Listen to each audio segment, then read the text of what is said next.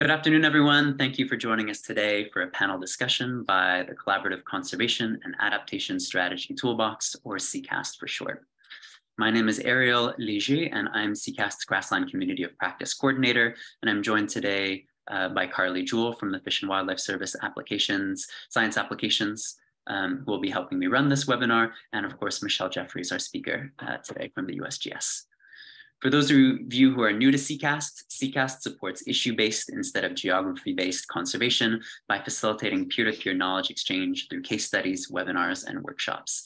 These activities support the development of communities of practice focused on grassland restoration, non-native aquatic species, aquatic restoration, and drought and climate adaptation.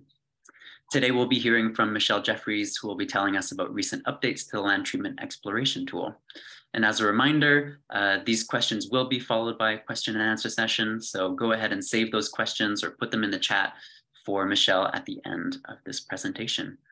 And I'll pass it to you now, Michelle, to share your screen and tell us about the recent updates to the land treatment exploration tool.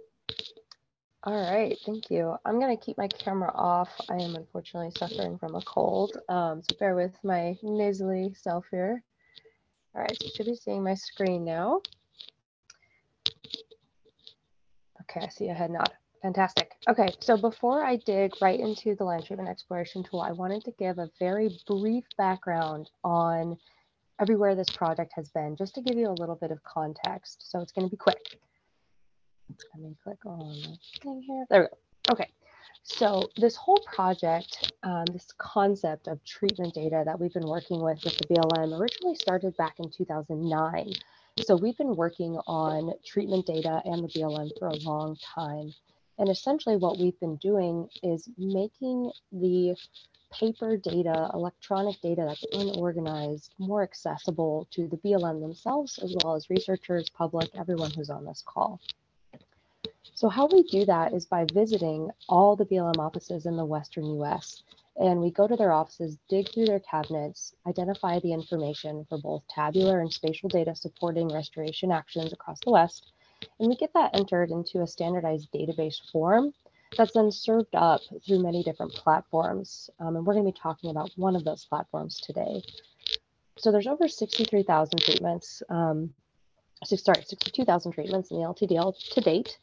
And so the date range for this is basically the early 1900s up until very recently. And this is a quick idea of the extent of the data that we have. And so this is just kind of a quick screen capture of the project's spatial boundaries. And you can see there's a lot of overlap where it's very dark black, and then there's a lot of empty space as well. And the patterns for this is largely driven by two main things. Land ownership, so this is primarily a BLM treatment database, as well as fire frequency. So kind of keep that in the back of your head today when you think about the types of lands that you work on or the region that you work on, and how these data might be applied to your situation. So the overall key to this treatment data and moving progress forward, this is how we view the adaptive management cycle for data for restoration. So the implementation of these treatments for the Bureau of Land Management is captured in this database called VMAP now.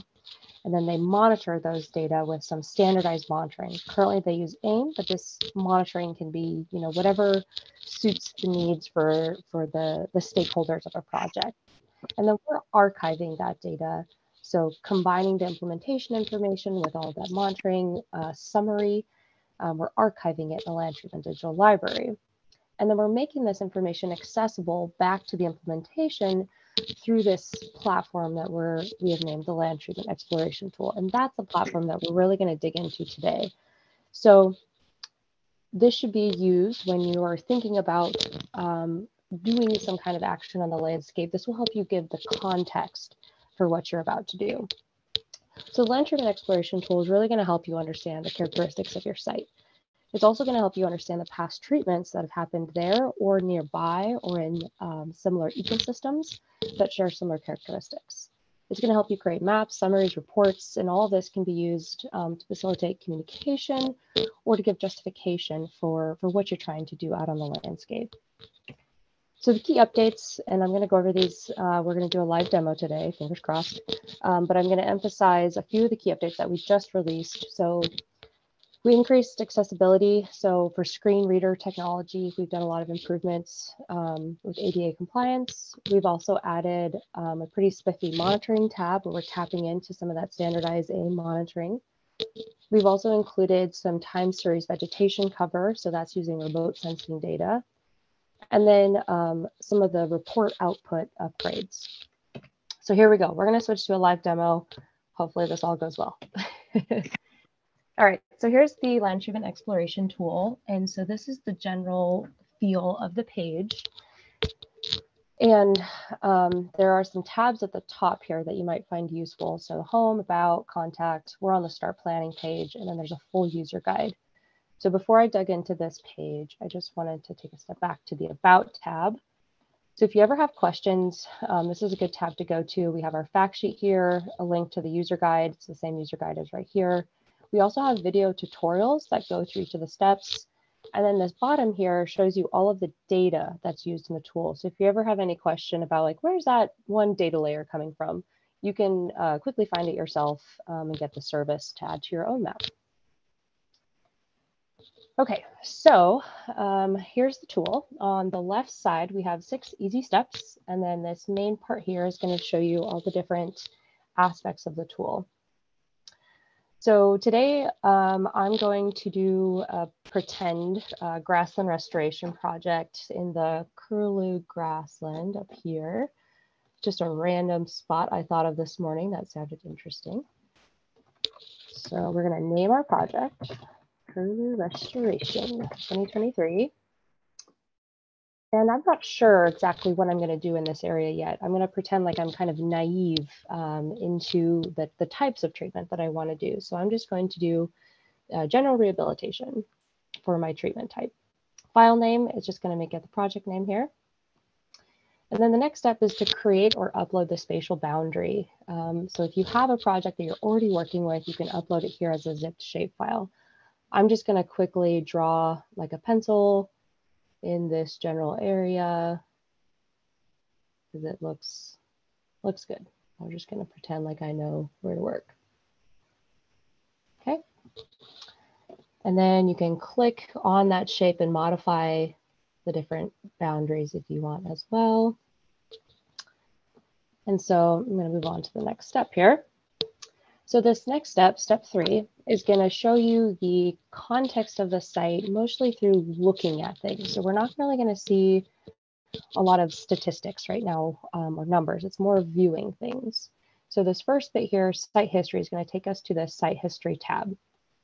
And the site history tab is going to give us context first from the perspective of restoration. So what prior treatments have happened in this area, and what's the frequency of those actions? So this figure right here is showing you the land treatment digital library data, and it's showing you the frequency of treatment in the shades of blue. So the darker the blue, the more times that area has been treated. So we can see there have been some prior restoration actions here. And if we look at this map right here, just to the right of it, it is showing you the type of treatment those things were. So it looks like there have been a lot of seedings that have happened here, but also a little bit of herbicide application. So right away, I know nothing about this area, but I already know that we've invested some time and money in this area before.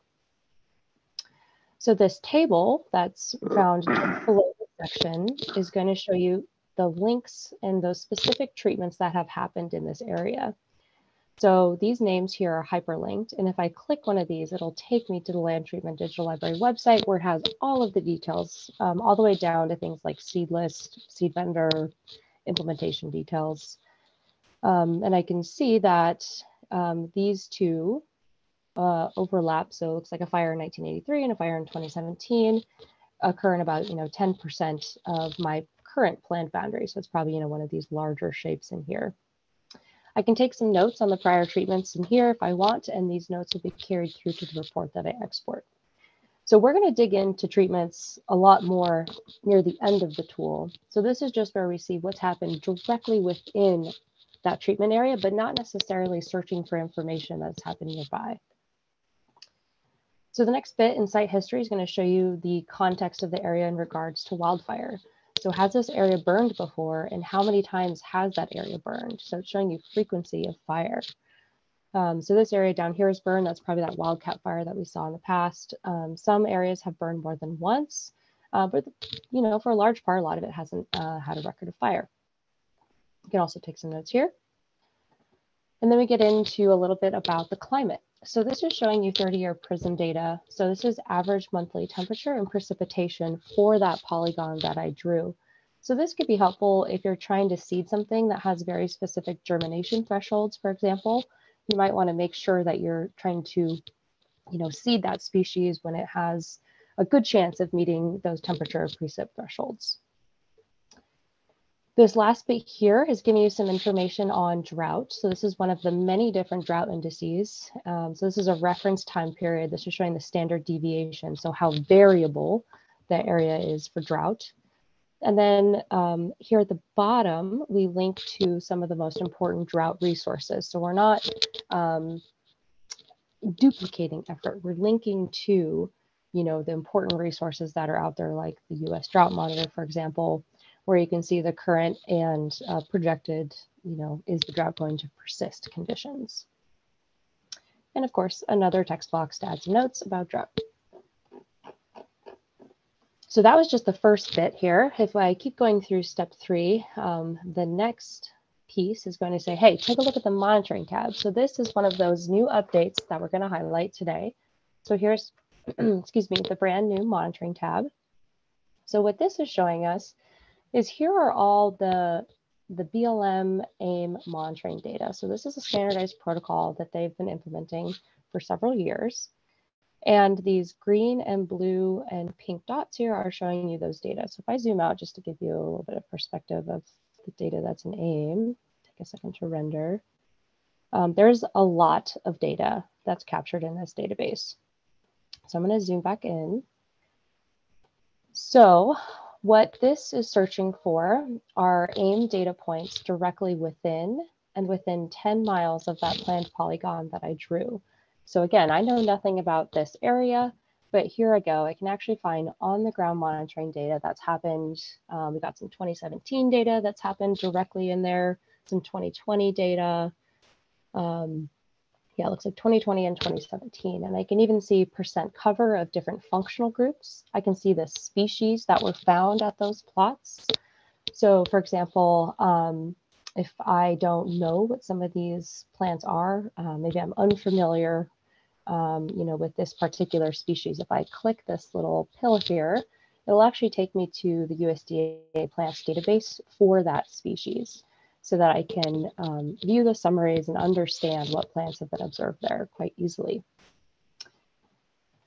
So if I want some of these data to carry through to my report, I can check this box. And you'll also notice when I'm selected on a line here, it'll highlight that plot in the map. The same thing will happen if I click this. It'll show me the data and it'll highlight it. It's on a different page, but it'll highlight it in the plot down here. So this is showing you all of the data that is served up from these AIM data. So there's quite a bit of data in here. Those tables are showing you a quick summary of the most important fields, like the functional group cover in this species. All right, so I'm going to move on to the next bit here for time's sake. So the next part of step 3 says, hey, take a look at protected species. So that's going to take us over to the Fish and Wildlife Information for Planning and Consultation tool over here, this IPAC tab. So what this tab is going to show us, and for some reason I think the screen shares make it grumpy. Let me put this one here. Okay, so I preloaded this in another tab just in case something like that happened. So here's the IPAC tab for this polygon, and it's showing us the species of conservation concern according to the Fish and Wildlife Service. So that's going to show us things like endangered species and migratory birds, as well as wetlands. And I can click this link here that's created, and it's going to take me to their tool. So we're just tapping into an existing resource here. Again, not duplicating effort, but utilizing existing resources. So here's that polygon right here. And here's the data that we were summarizing here as well. So we have monarch butterfly, a couple migratory birds of concern. Here's monarch butterfly, Here are those migratory birds of concern. If there's any facilities, they'll show up here, as well as wetlands. Their wetland service is constantly having issues, but if you click try again, sometimes it'll pop up, but that'll show you any streams, rivers of any kinds in the area. All right, so the next bit is going to take us to the planning map, which is, so we were right here on this plan treatment tab, and it toggled us over to layers legend, and it toggled us to the planning map, which is actually where we started. That's how we drew this shape. But essentially, it's just encouraging you to take a look at the different data layers that we have. So we have over 60 different data layers that you can turn on within these sections here. So for example, you know, ecoregions or ownership, you know, seed zones. Here are land treatments, for example. So we've been looking at the land treatment digital library data. So here are those polygons that we were seeing in the site history tab. We can also turn them on in this planning map, and we can identify to get a little bit of the information about those right here.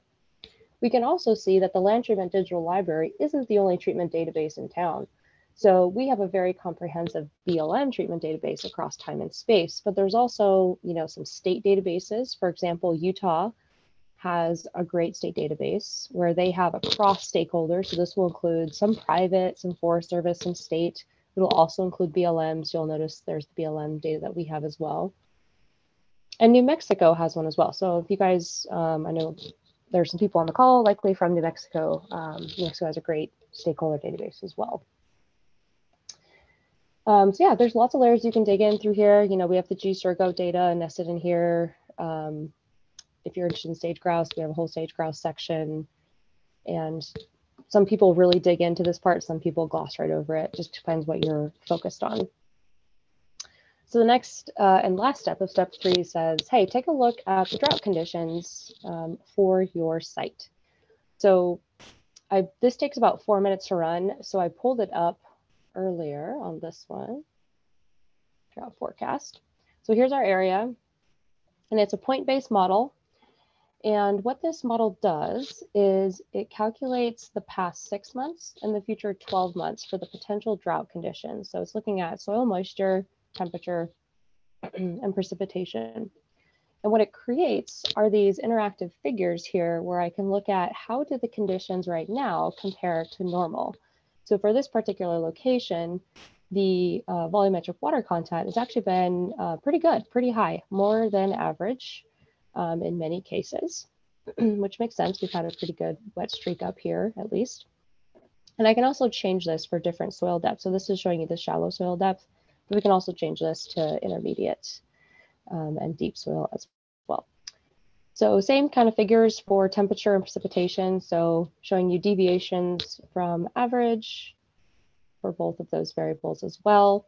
And then if you're in an area with sagebrush, we also have some sagebrush metrics. So these are taking some models from current literature, and it's taking the data from that coordinate and using the models from the literature to try to estimate what's the probability of sagebrush establishment.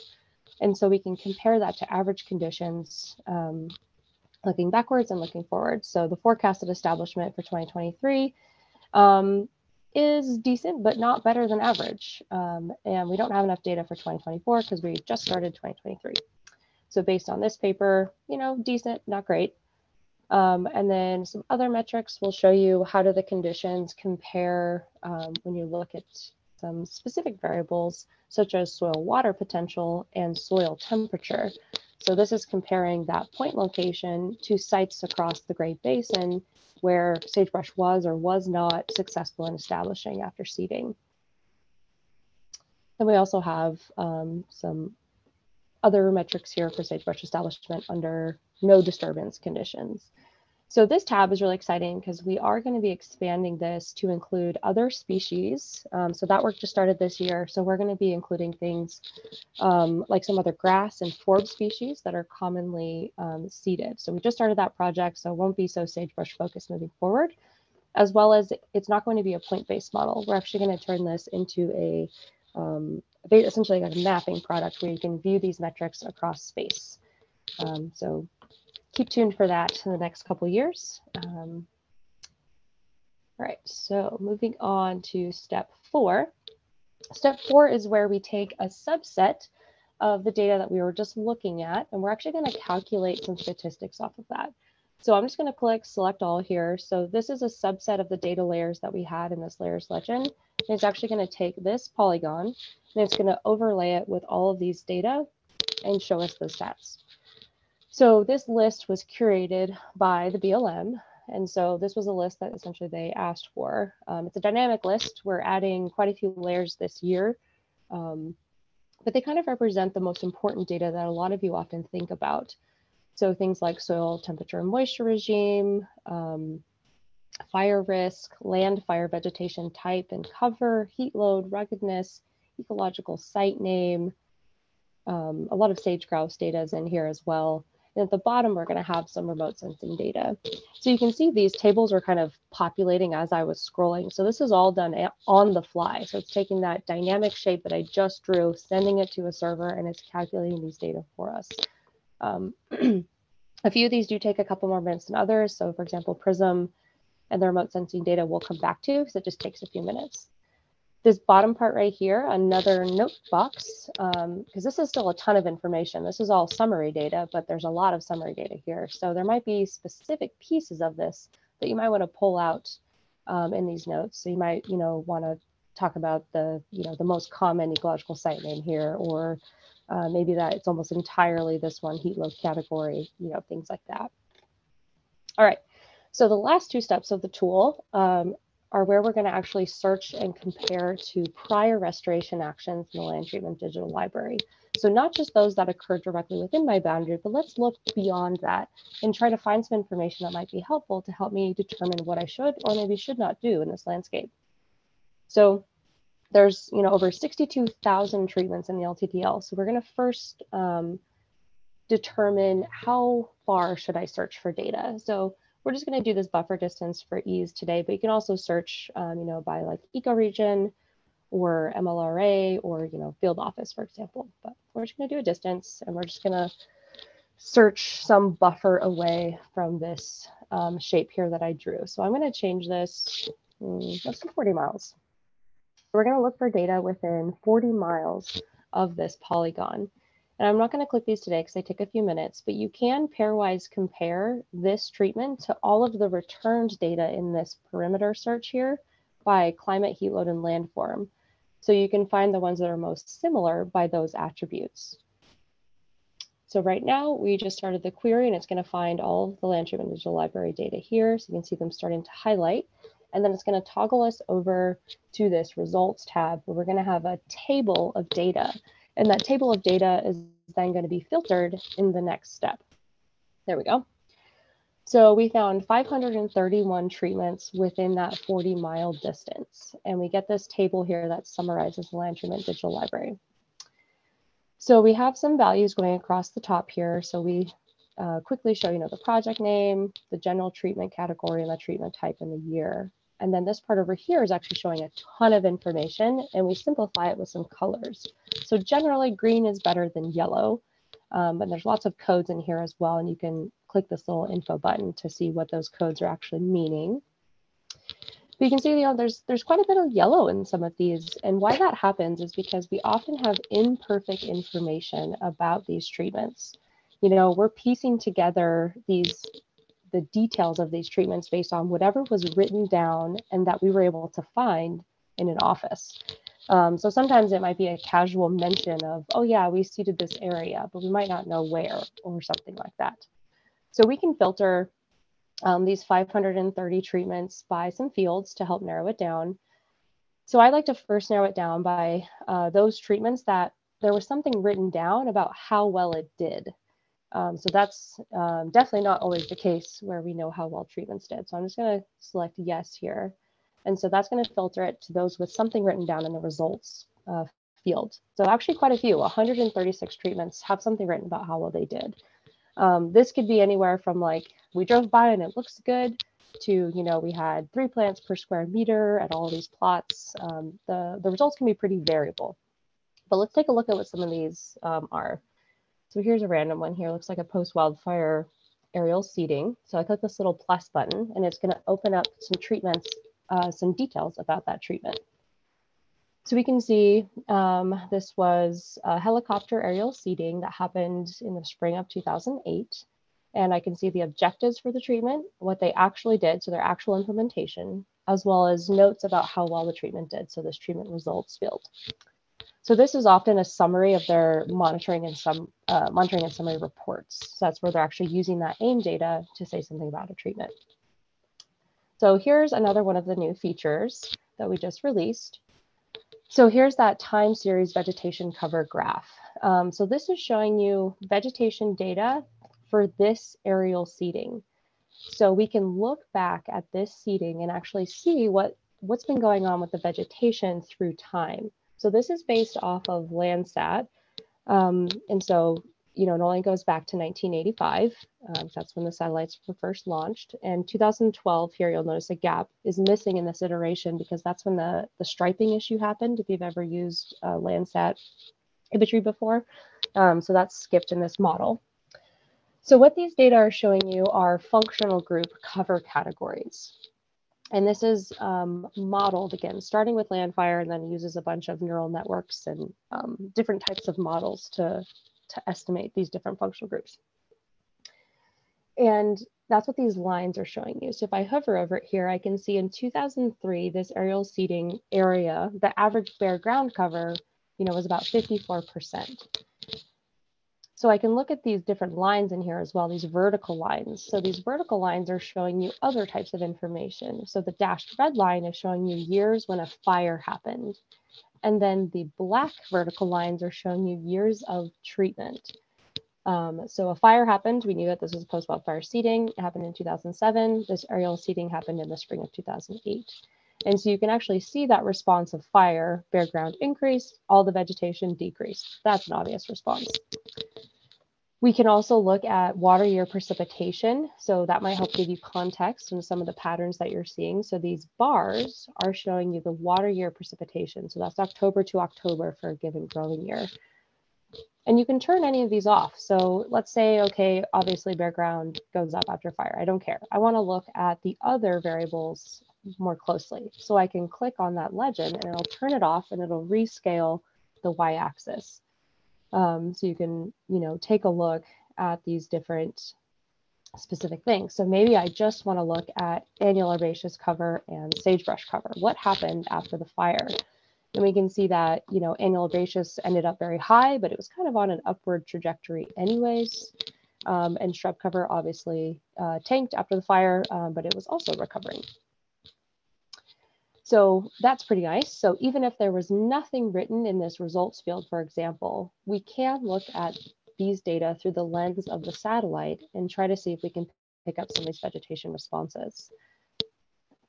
And then just at the bottom here, we do have the seed list. So this particular seeding was a forage Grisha seeding. All right, and if I want to see where that seeding happened on the map, so I can click this little zoom button here and it's going to take me back to this planning map. And this planning map is going to look a lot different than it did before because it's going to have a bunch of highlighting on it. So one thing to remember is we've filtered down and we have selected one. So I'm going to go to this one here and we see some different colors. So here's our buffer. Everything in white includes those 500 and some treatments. Everything in green is showing you what my filter is showing me. So those 130. And then this blue one here is showing you the one that I have selected that I just zoomed to. So that's why we're seeing these different colors. So I can kind of get an idea, okay, that one happened, in this Raft River Valley. And I can kind of think about, am I familiar with that area? Do I know more information just by thinking about its location? Sometimes you can look at these data and start to think, oh, well, that's clearly in a different ecological area because it's, on top of the Black Pine Mountains or something. But it's sometimes helpful to see where those are on the landscape. So if I go back to my results tab here, we can check some of these. So let's see. Sure, we'll grab this prescribed burn. So maybe there's something useful in this prescribed burn treatment. Maybe that they had a great vegetation response after they did a prescribed burn in 1985. So I'm saying, hey, a prescribed burn worked here in the past, maybe it'll work here again. So that's good justification potentially for trying to implement that type of treatment. You might also find treatments in here where they completely failed. And so, I want to say, man, this one, looking at the results and the vegetation response, they didn't get what they wanted. So maybe we shouldn't do that type of treatment here in this case, or we're going to do it this way, but slightly different because in the past, they had mixed results. So we're searching through these data to glean that type of information. So it's not just relying on your local knowledge that's in your head or in your office. You're crossing boundaries. And if you work for the state or for the Forest Service, you can cross these boundaries into the BLM, right? So we're really tapping into the depths of the BLM knowledge here. And you don't need to be a BLM employee to gain information from this. So by checking these, and I have some monitoring data checked as well. I have it pulled up on this tab here already because it takes a few minutes to generate. So from this view on the report tab, by clicking preview report, it's going to create this kind of quick print preview, right, that you're used to seeing on different things. And that just takes a few minutes to build. It's going to plop in all these maps and legends dynamically here. But just to skip that few minutes, I have it pulled up right here. And one of the last updates that I wanted to focus on here was we've really increased the speed of this report prints. It was one of our pinch points for folks that they'd hit print and then it would take like 3 minutes to print. Well, now when you click print, it opens automatically, very quickly, and it prints like within 3 seconds. It's fantastic. So not as exciting and flashy as, the cool figures that we added, but it was a big pain point. So I just wanted to emphasize we did resolve the print problem that we were having. Okay, so that's basically the full demo, and I wanted to leave a lot of time to have a discussion with the community here because I know this example was in Utah. A lot of the practitioners on this call might be in Arizona or New Mexico or Texas. So I want to focus some of this discussion hopefully on how we can provide information that'll help the work that's happening in other ecosystems. Because unfortunately for some of the fringe ecosystems in the West, a lot of the research, a lot of the money, as you know, has been spent on the sagebrush ecosystem. And a lot of the data that drive this tool are sagebrush focused, like those sage grouse layers or, sagebrush establishment forecasting, different things like that. So this is a great opportunity for me to touch base with non-sagebrush focused folks maybe on this call to try to figure out where should we be thinking to further, the functionality for the problems that you guys are facing. So I will leave it there and pause for a minute and quickly look at the chat.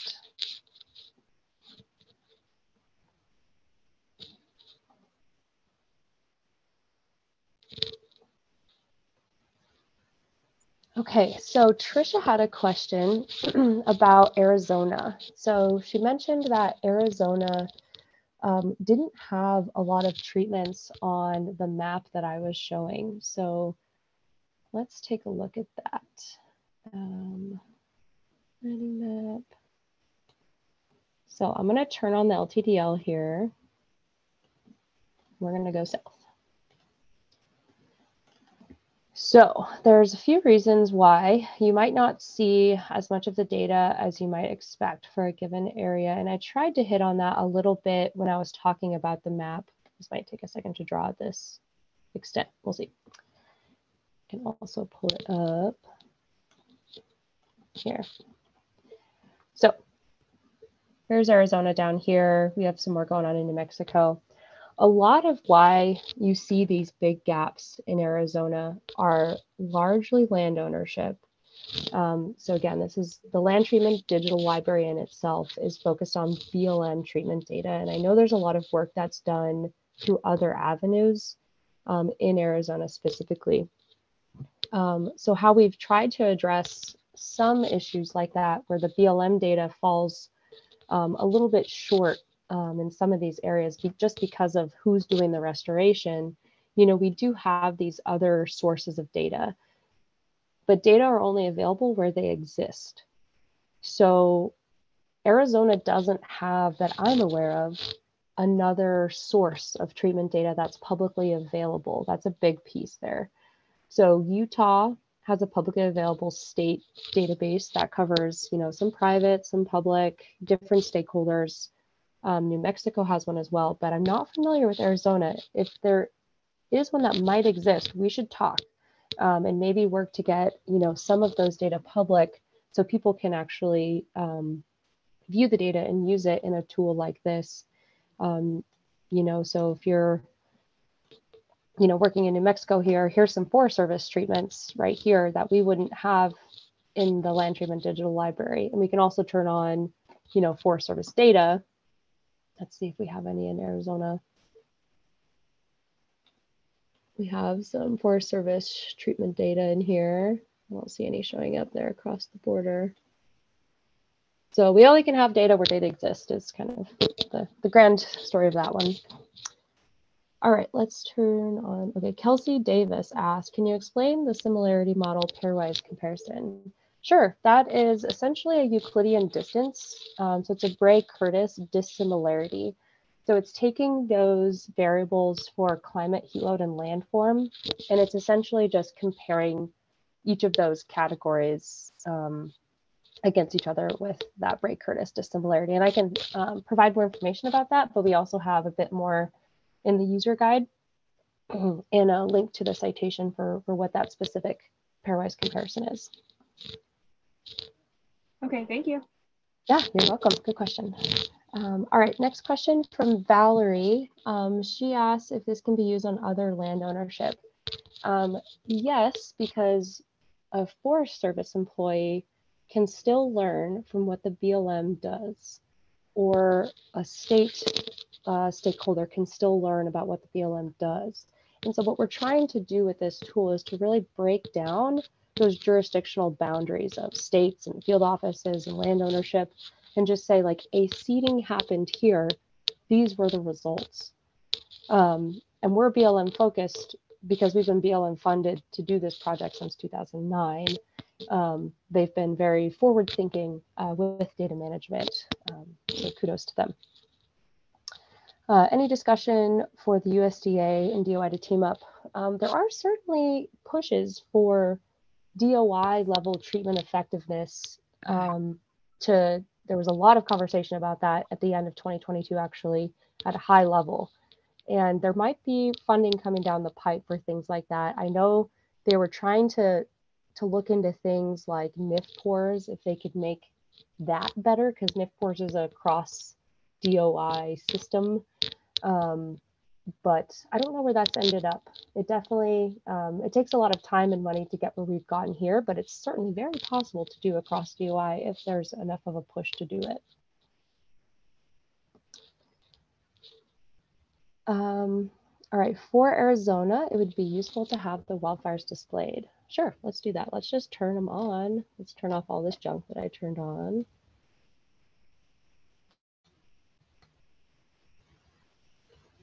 Okay, so let's go to the wildfire category here and look at Arizona. So I don't know if it'll be super happy about drawing at this scale, but let's just see. Let's try the rasters. I might be happier about that. Okay, so here are the, it's the frequency of wildfire. So this data set is one that myself and a couple of partners, the USGS, work on, where we're taking information across many different wildfire data sets and combining them to try to remove a lot of the problems with wildfire data. So if you ever tried to work with wildfire data, you've probably noticed that there's like a lot of redundancies and like the perimeter and the attributes and inconsistencies between different data sources. So what we've done is we've done a tiered system where we take information from all of the available data sources and we try to make decisions programmatically about which are best. And then we result in one polygon per fire with a single set of attributes. And then we create these rasters off of that. So now that I've zoomed in, it'll probably be happier about the whole polygon thing. See if it'll render. So the attributes of this data set, we're only showing a couple of them here, but we acknowledge that the sources of these data are combined from different sources. So this one actually had 23 different sources of data for this one Goodwin fire. And it looks like it was almost always called Goodwin, but one time it didn't have a name at all. And it came from all of these different data layers here to create this one record. And there's, like I said, many other attributes that are involved there. And if you ever wanted to use these polygons or the raster data that are created from these polygons, you can always go to the About table. And you can search it and find it from here. So here's the data release for those data, for example.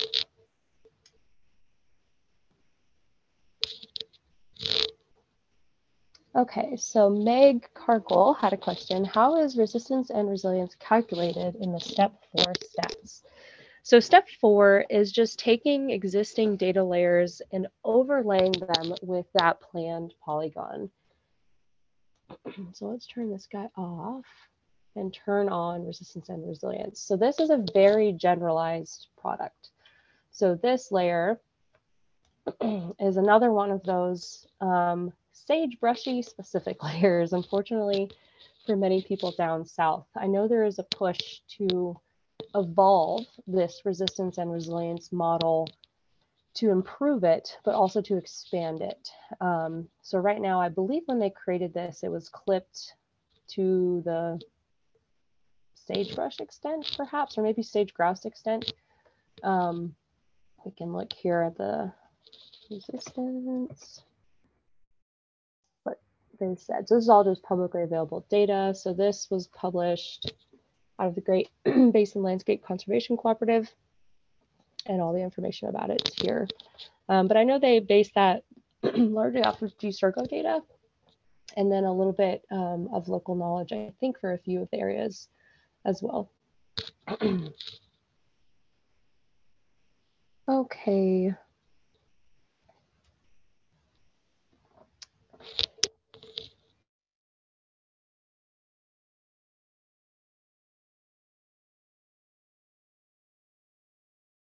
Sorry, I just needed a quick drink of water there.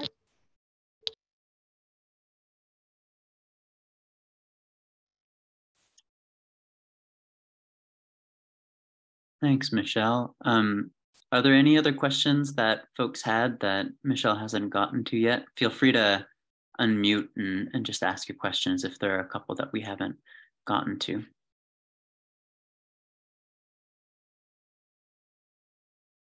Looks like another question popped in the chat.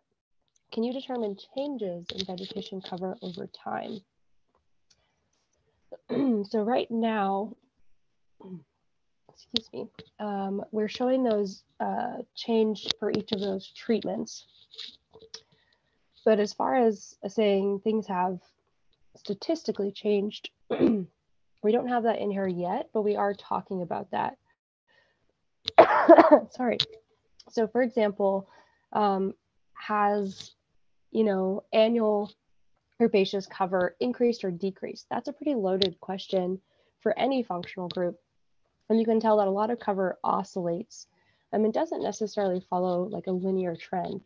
So we're working with a group of people right now to try to determine how you might define a change based off of these data. But our hope is that we'd be able to query, like in this filter step here, for those functional groups. So you could search, like, show me treatments where, this functional group has done this thing. But we don't currently have it, but we are thinking about it. And if you have ideas or methods where you think that would work well for a question like this, certainly, pass that along.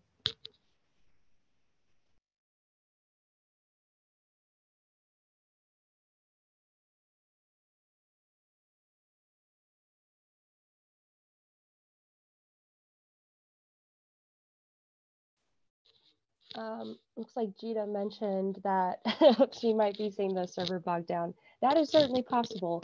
If like a ton of people do use the tool at once, it might get a little grumpy. But this is all hosted in the Amazon cloud hosting services. So technically, as use increases, the server that it's hosted on will duplicate and expand for use. But it might, yeah, if a bunch of people are hitting it, it can slow down a little bit. All right, so Nathan Combs had a question. Any plans to collaborate with the creators of the rangeland analysis platform and potentially combine some functionality of the two tools? Yeah, so there are multiple different remote sensing products that show cover data like this. So the type of data that we're showing here is from a group called the Rangeland Condition Monitoring Assessment and Projection. So they're the group that produces the land cover map or the MLRCD data, for example, and they're USGS based. So this is why we started with them. So this was our first swing at showing remote sensing data for treatments. And we just stayed local with USGS in this case. I do have visions of allowing people to toggle between different sources of remote sensing data. So, you know, show me RAP, show me RCMap, show me Landcart, because these different remote sensing products will show you different things. So even though they're all based on Landsat, they all have on-the-ground monitoring data, but their modeling process varies. And so the percent bare ground, for example, might be different from one source than another. And it's not saying, it's hard to say that one, like which one to use in a certain situation, because they're all wrong in different ways and they're all right in different ways. And it's very situational on when one might be better than the other. And you just have to remind yourself that all data are wrong. All data are generalized, you know, that we're showing here. All GIS data, you know, is fuzzy in some different ways, but it's another line of evidence to get you thinking about things. But yeah, I am thinking about RAP. They've got a great system and great data that they produce as well.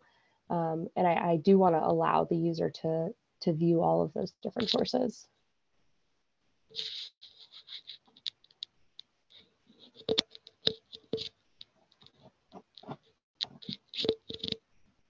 Thanks, Michelle. Are there any other questions from folks on the call?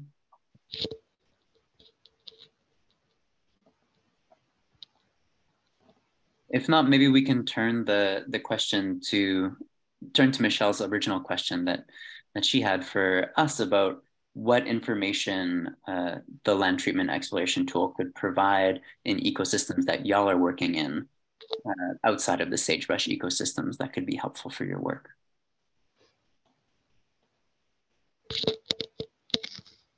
Yeah, so for example, I always struggle with getting people to think bigger than their box. So Wyoming's a good example of that. Wyoming has some, where's Wyoming? Having a day, here we go. Wyoming has some fantastic geospatial data. So for example, they map things like migration corridors of big game. They have many different predictive layers based off different species in their state. But we don't show any of those data here because it's so confined to Wyoming. And so when we're looking to add information to this tool, it has to at least be at the scale of an ecosystem. So for those of you that are working on these problems, just in general, I do encourage you, one, to make your data public. If you're working with mapping products, make them services, and think big. If you're modeling something, model it over a region that will be useful. And even if when you model at that bigger scale, it loses some specific inference, do both. Do it at the scale where it's perfect or better, and then also across a larger space where more people could use it. So as we're thinking about the problems down here, you know, think big in this conversation. Oh, and Valerie in the questions, there you go. I'm thinking big landscapes related to wildlife connectivity. I agree. So I've actually talked with the folks in Wyoming, and there's an initiative now with some of these states in here to connect, like, for example, that wildlife corridor data. But as you might imagine, there's like a lot of politics involved, and like caller data and, the data built off of that because of data sharing agreements and yada, yada, yada. But there are pushes, for things like that to happen. And as soon as those bigger scale things are published, we're trying to gobble up essentially all this wonderful work that people do and present it in this centralized platform. So send me things as you guys learn about them, if it's something you think we need on this application.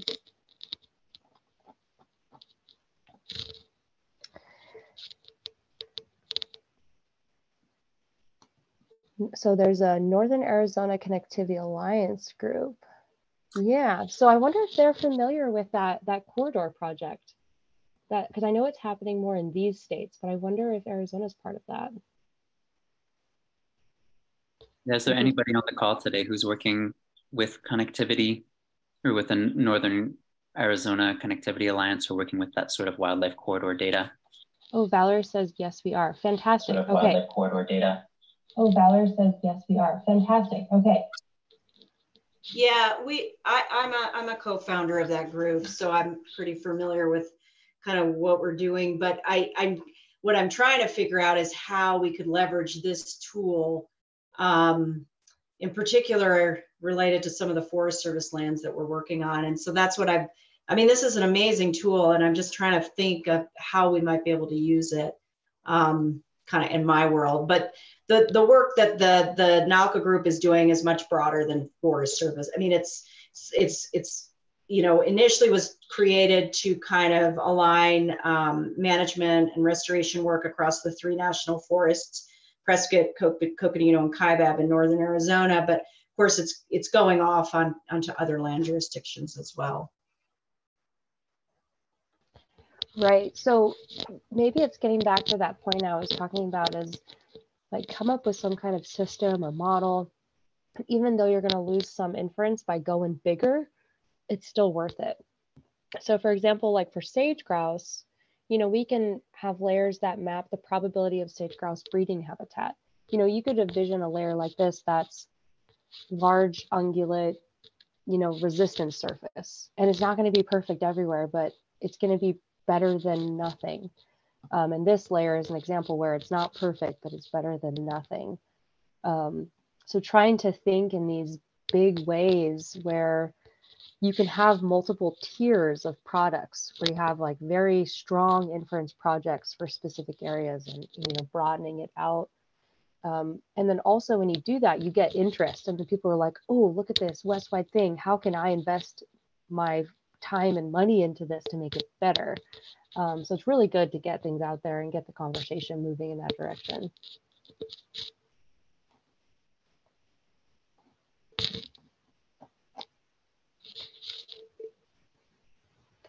Well, so thanks. Oh, go for it, Michelle. Sorry, I interrupted you. I was just going to say, what are the big conservation problems that are happening down here? It's a lot of shrub encroachment and loss of grassland, right? That's what's going on down in this zone.